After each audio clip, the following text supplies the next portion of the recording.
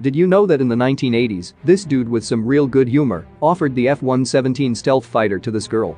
In 2016, a newly declassified document revealed that America offered the UK a chance to participate in the Space Transportation System program, as well as the top-secret Have Blue project.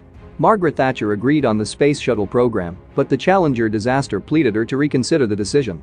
However, the second program, codenamed Project Moonflower, was aimed at selling the top-secret F-117 to the United Kingdom, but the offer to equip the Royal Air Force with the stealth fighter was declined by the British Ministry of Defence, and do you know why? Because of the extreme secrecy of the Black project.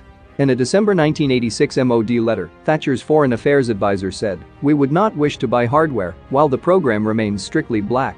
In 1995, the RAF was once again offered an F-117 of C variant with British avionics, engines, and BAE structural components, but again failed due to the success of Hornets and Tornadoes during the Gulf War.